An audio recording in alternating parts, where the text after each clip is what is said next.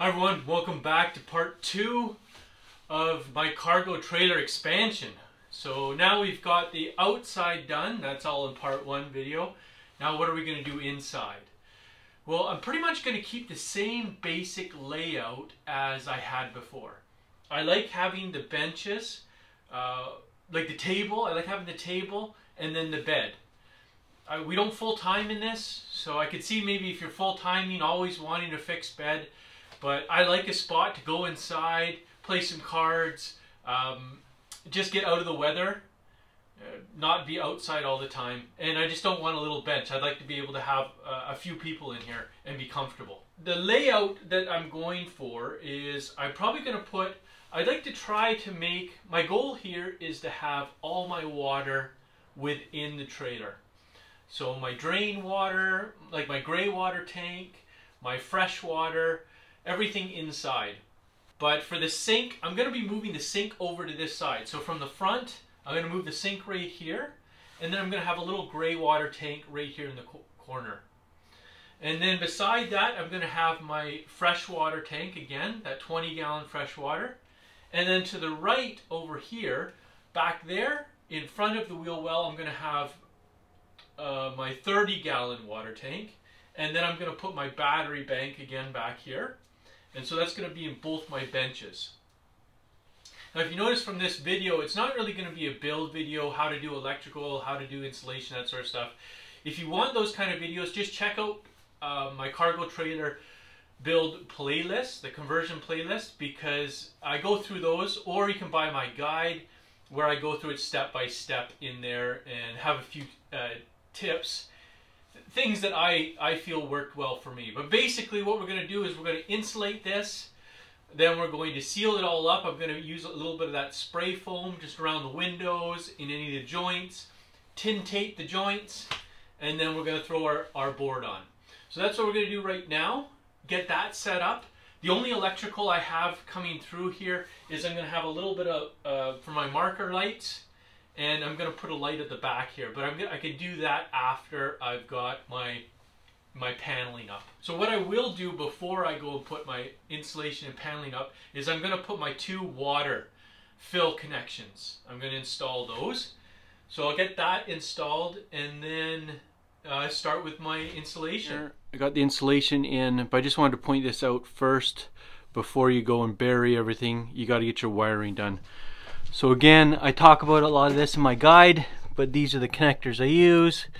It's crimp, shrink, and glue. It just keeps everything nice and tight. So now I'll get that done up and then bury that in insulation. So our insulation's all done everywhere. And I really tried to put it in as tight as possible. I think that's a real key to this. So like even here where this channel is, I actually trimmed it out and slid it right into that channel. Same with back here around the window. I went all the way around the window. I drilled these holes to put spray foam in. So now what I'm going to do is I'm going to spray foam it, spray foam around the lights, any gaps, any little gaps or cracks I have, and then I'm going to put tin tape over all my joints. And that's to keep any air from hitting the outside wall, the warm air hitting the cold air, or vice versa, and causing condensation and sliding down and then causing mold down here. So I got my panels on. I just kind of fit them in. You can see the old panels here and then the new panels where I extended it. So now I've just started my cupboards again. I'm going to redo my cupboards, obviously, bring them out a little further. I'm putting my sink over here.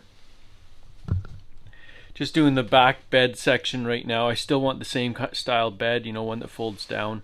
So I'm just trying to line them up here and then get it so it's all level right across. In here I'm going to run a water tank on both sides. That's why I've got the one fill here and then one fill over here. So I'm going to have a water tank here. I might run this one just summer and that one will be my winter tank, or it might be like lake water and then good water. I don't know, we'll see, something like that. This is going to be my gray tank. So I wanted to keep everything within the trailer because of for freezing, obviously. I do a lot of winter camping, as you know. Also, if you notice with the floor, I went with a one piece floor, so there's no seams. The laminate that was in here before was always separating and then closing with the hot and cold, like especially when you're winter camping, it's freezing in here, and then I turn on the heat, warms it up. It's just pretty natural. It's hard to avoid. So this is just a one-piece floating vinyl floor.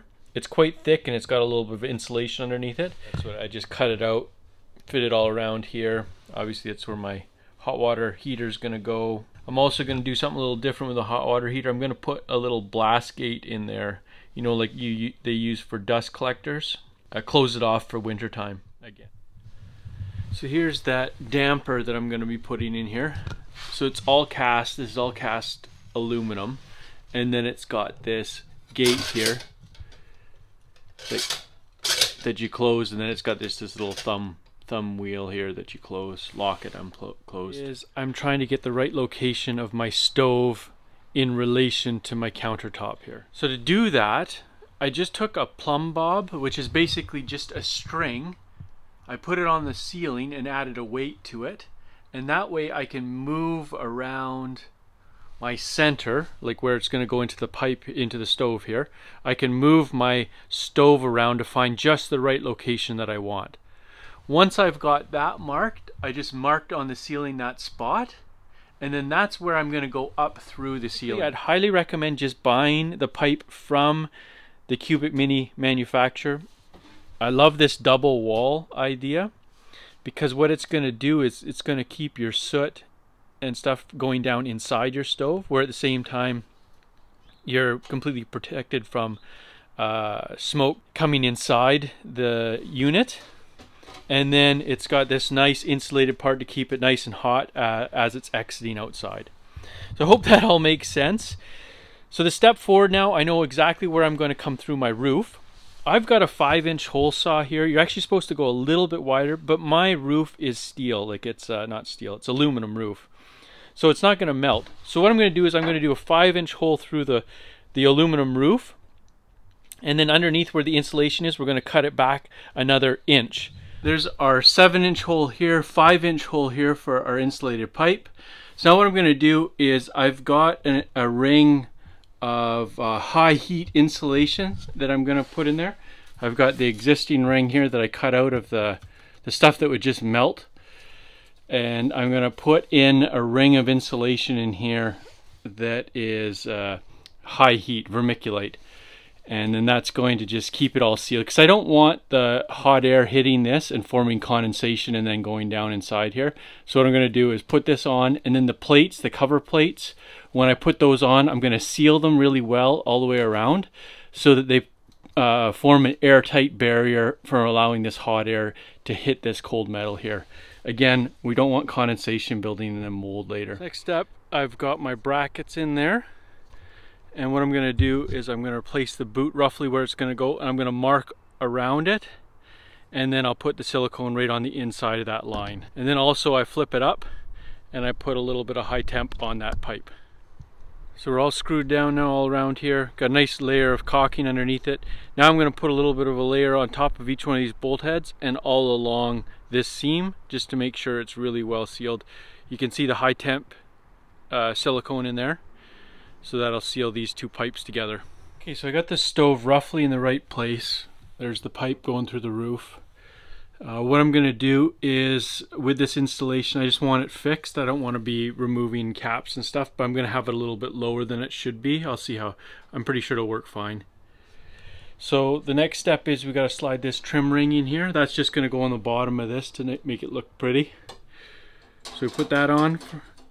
Got my pipe slid on. You can see how it's got the two, the inner and the outer. So the inside one goes inside the stove, the outside one goes around the outside of the collar here, and then this here is gonna just sit on here for now, and then we'll get this all set up.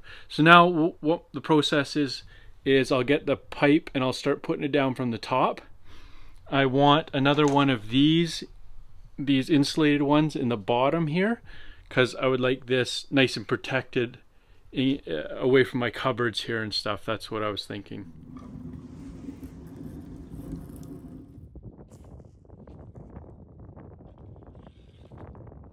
So I'm just doing my electrical right now. Right here I'm going to put like an electrical panel with all my switches and stuff.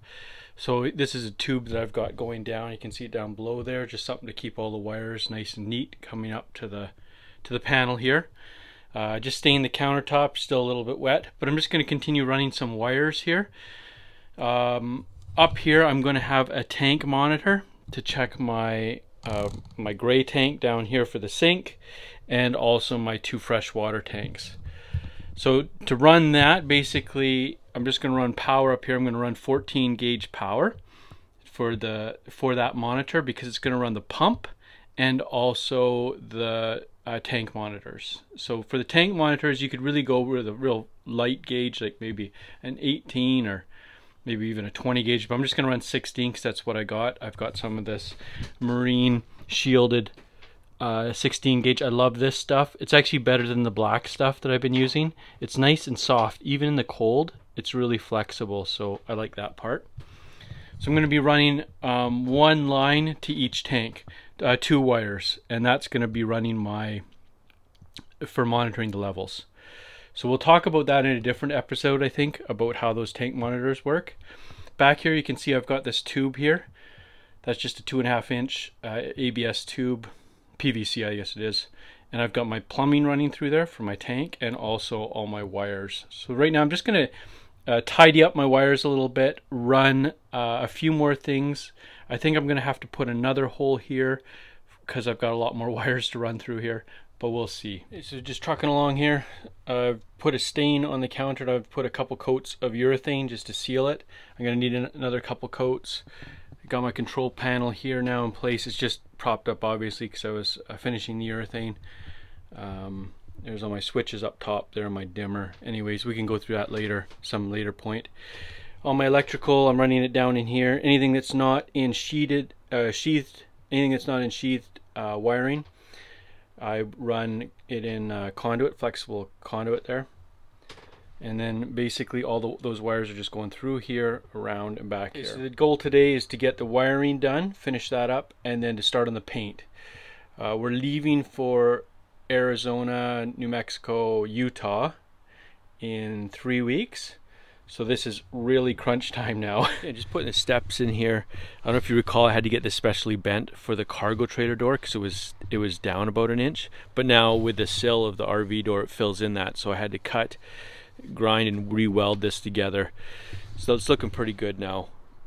Get that bolted on, and then I'll have my steps right here. Okay, so I'm just weighing the trailer right now. So I've got it all loaded up. I've got my stairs in here. I've got my propane tanks on the front, diesel tanks full. I've got this packed full of my stuff just like I normally would. I really wanted it to be as realistic as possible. And I even loaded a little bit of extra weight in the front just to simulate that. So now what I'm going to do is I've got a weigh scale here. It's for weighing parcels, but this one's good up to 660 pounds, I believe. Just this Amazon scale. And I've got it all set up with the jack. And then this here right now is loose. And now let's lower it on there and see what the tongue weight is.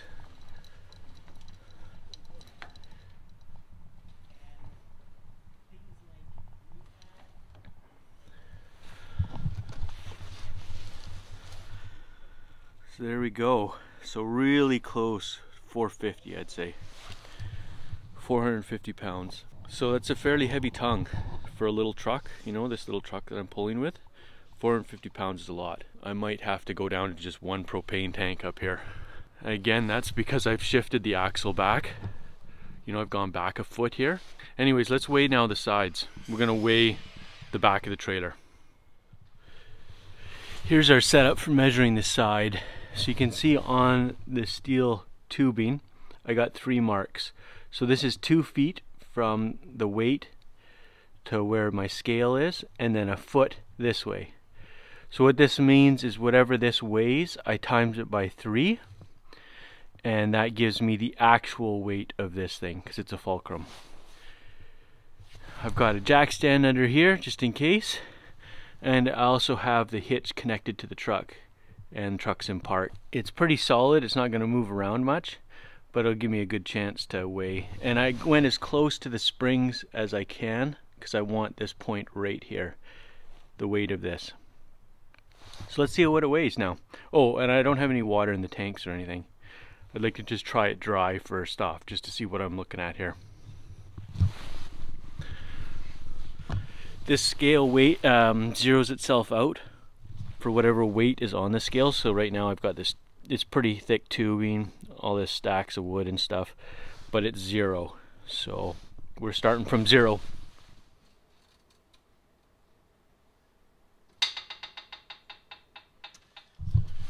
Okay, let's see what we got here. So it's kind of hard to see for you probably. 288. So 288 pounds here. Again, this is pretty, like, I mean, it's over this distance, over that distance, a little wider than right on this point. That point there is a chunk of metal also, so it's spread the load a little bit, but this is giving us a rough idea. So 300 pounds times 3, that's what this side weighs, empty. So let's go check the other side. I just wanted to mention too, just to make sure that everything's level. So your nose of the trailer is level with the back and also side to side, because you don't want any weight shifting. So everything is perfectly level right now. Okay, same setup on this side. Got our marks, weight, scale. So on this side we've got 363. So the other side, if you remember, is like 288.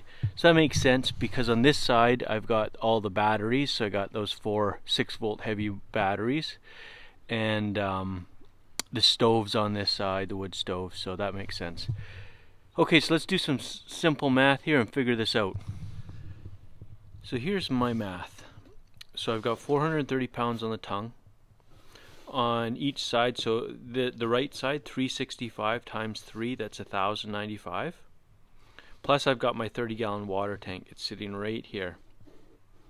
So that's another 250 pounds if it's full. This is my spare tank here, so I normally don't run with this full. But just in case it's full, let's calculate it because I'm trying to figure out my springs here. So 1345 on this side. When it's full, everything's running. On this side here, I've got we got 288 times 3, 864. So plus I've got my 20-gallon water tank, 166 pounds, and that will be full 99% of the time. So that's 1,030 pounds. So these two here is what I'll be running with, you know, 90% of the time, and then just if I want to do an extended trip would be this extra weight. So that's pretty close, these two here. So it seems to be the way that I built my bench, my sink and my countertop and everything here. It counteracts my stove over here and the batteries. But this is a little bit concerning. This is higher than I would have liked. I was really hoping this would be around, you know, high 3s. High 3s. I think my issue here is a few things. One, I've got 2 propane tanks. The only thing that I'm running propane for is my hot water heater, my little on-demand hot water heater, and my stove. I think that's a little bit overkill. Honestly, I never fill up the one. It's just kind of like a backup.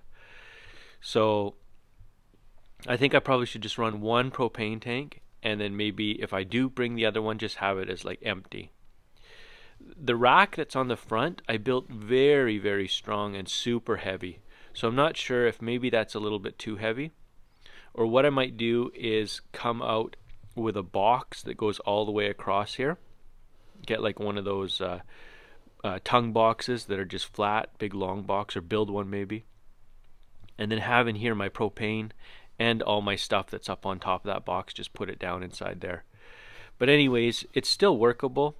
My truck hitch weight is 450, and what I'll be doing is anytime I travel, I only travel with one. I swap the propane tanks on my barbecue. It's usually empty, and so I usually got 1 empty propane tank and 1 full. So then this weight is probably, yeah, right around 400 pounds.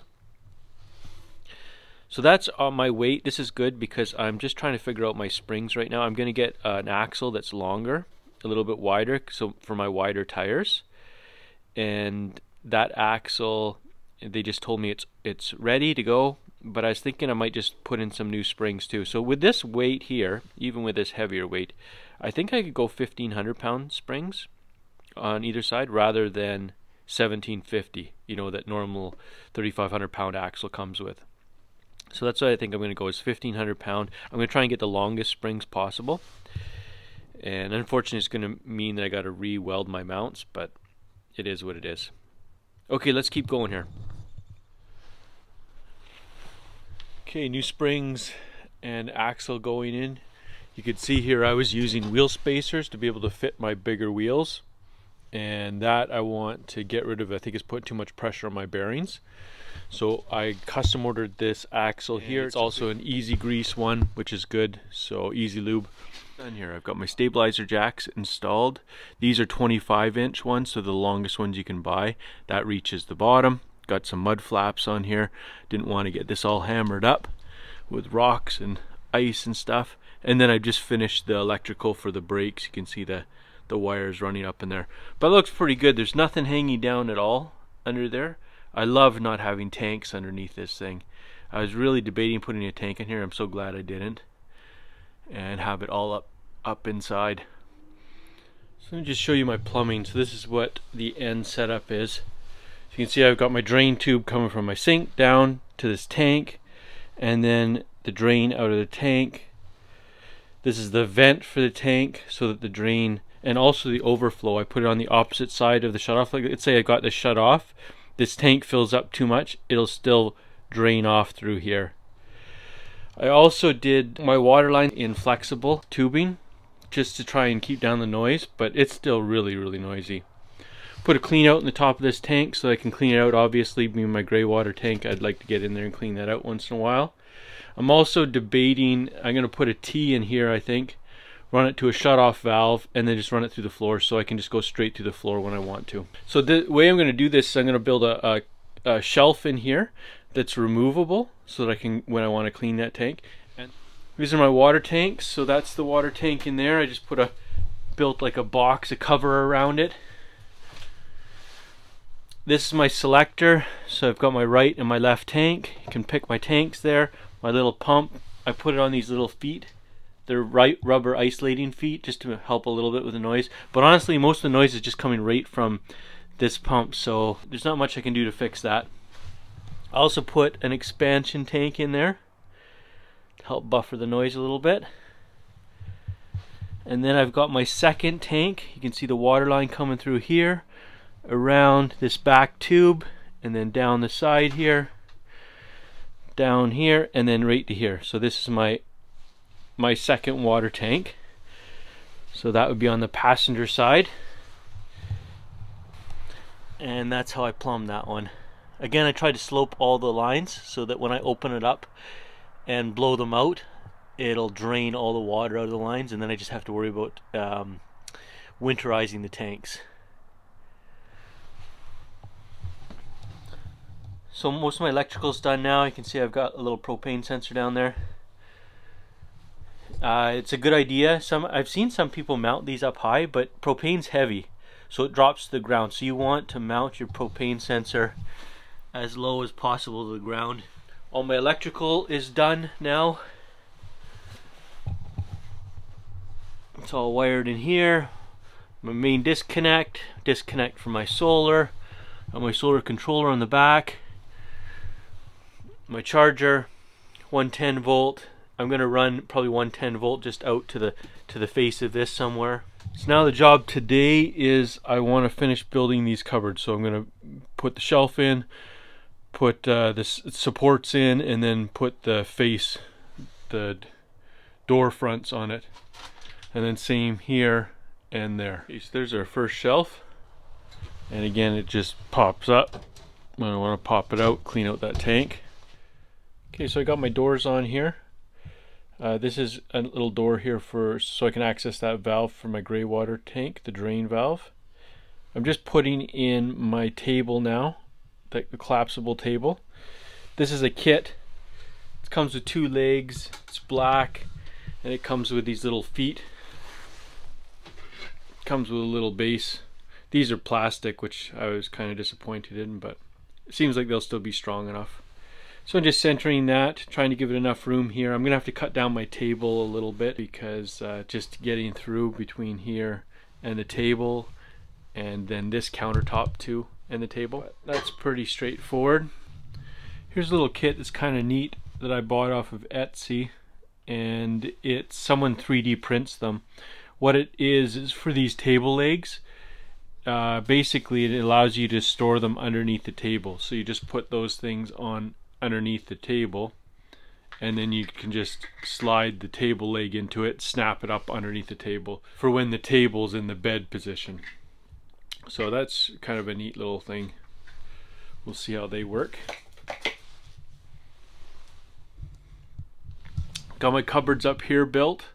They're just open face right now. I'm not too sure what we're going to do with it, whether I'm going to run some paracord or maybe some doors after, but we'll see. Hey, we're going to just try it this time and then see how we like, what we think about it. So how I'm going to do this to line it up, like I've got it center on the floor, but to do it here is a little bit harder. So what I thought is on the bottom of my table, I'm just going to run a center line right down the table, and then I can line up these screws, like those 2 there, on that center line. That'll make sure it's center this one, same with that one, and then I'll just have the table back wherever I want. I think I'm just gonna have it just spaced just a little bit away from the window, but pretty close to that window, so then if something rolls, it's not gonna roll right off and down. I'm just mounting the stove down here solid, and so what I did is I just scribed inside these and then just pilot drilled it.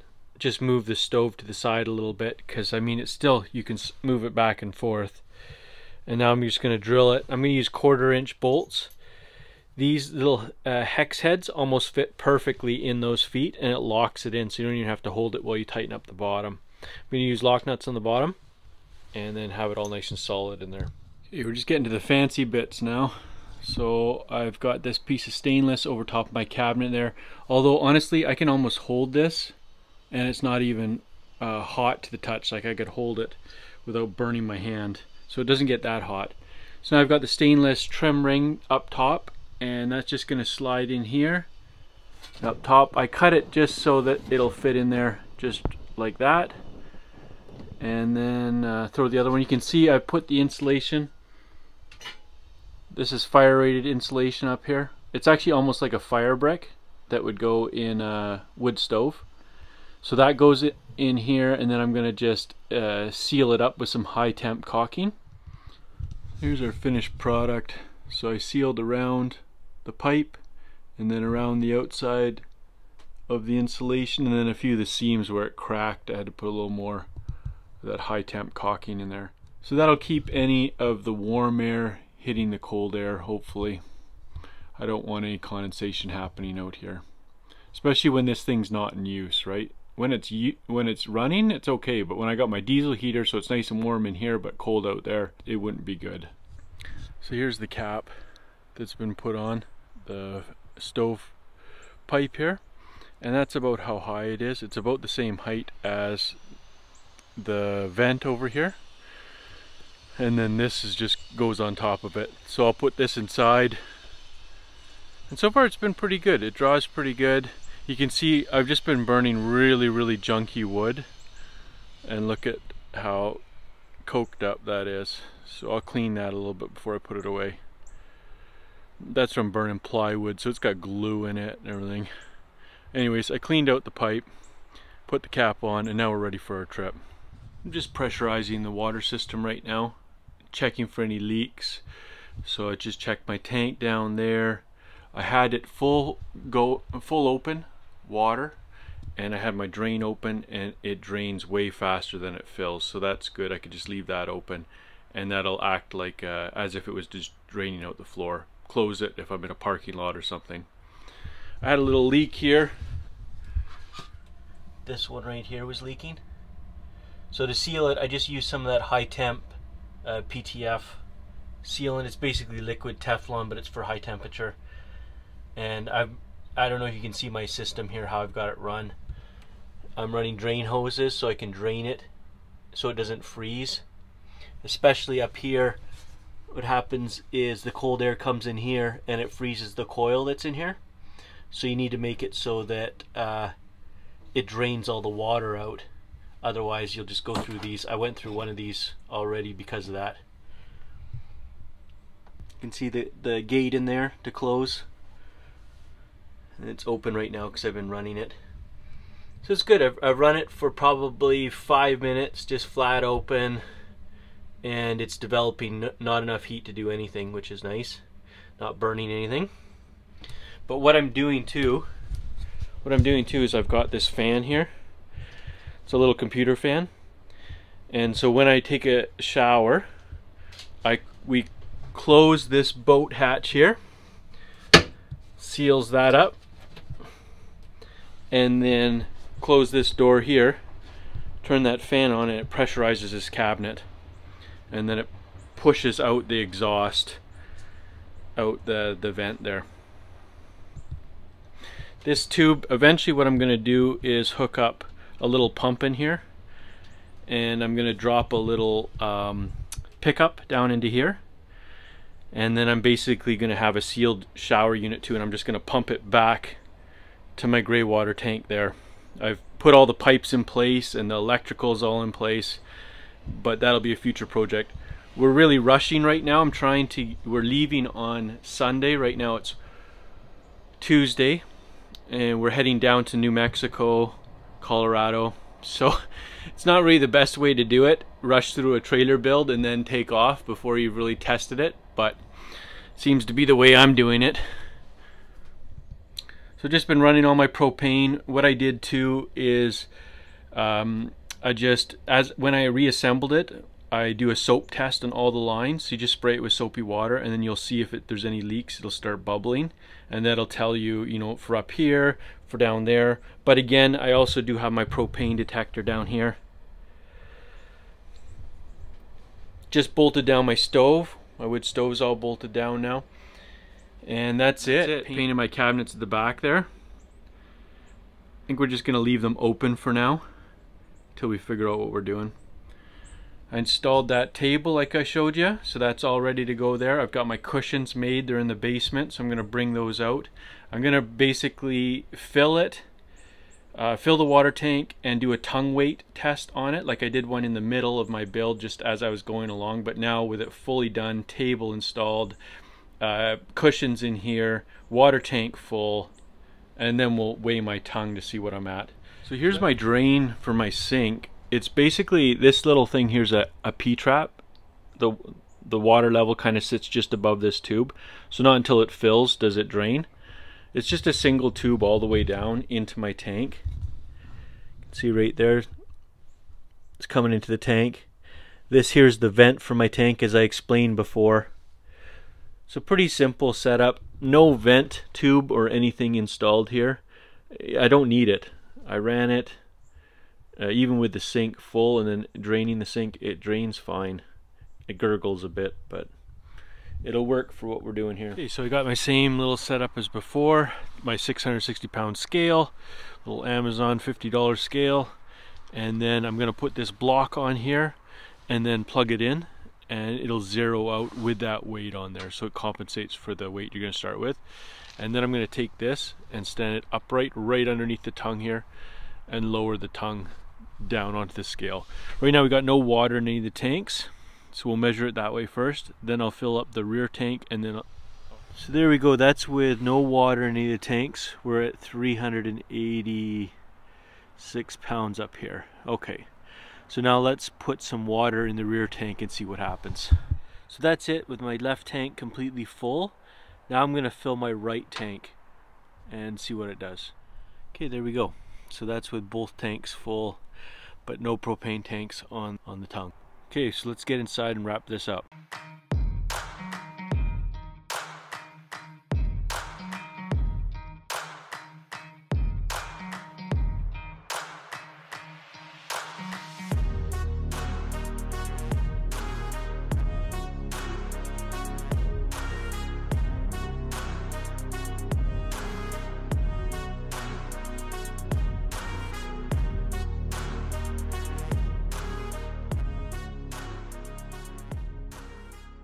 Hey everyone, that's it. So we're gonna wrap up this video. We are taking off, like we're in Ontario, Canada right now, and we're taking off down to Arizona, maybe into California a little bit with this trailer in a couple days. So I know it's not quite all done, but it's really, really close. The rest of it I can kind of work as we go. I'll try and do a nice tour video in a little bit of the trailer once it's done and everything's in its right place. But thank you for watching, and we'll see you in the next one. Also stay tuned for some adventures with this trailer.